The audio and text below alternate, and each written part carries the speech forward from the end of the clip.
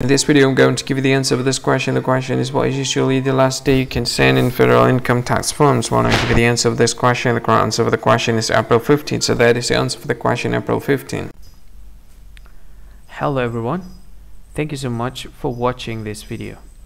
If you think this video is quite useful for you, you can help this channel to grow by simply subscribing this channel. Click the subscribe button and don't forget to like this video. And if you want to share this video, maybe this video is very useful for you, and you want to share with your friend, you can click the share button and you can share to your friends by using many social media available like Facebook, Twitter, and many others. And if you want to add this video to a playlist, you can click this one, and there are more options you can do by clicking this button. Well, I think that's all of it. Thank you so much for watching this video, and see you again in another video. Bye bye, have a nice day.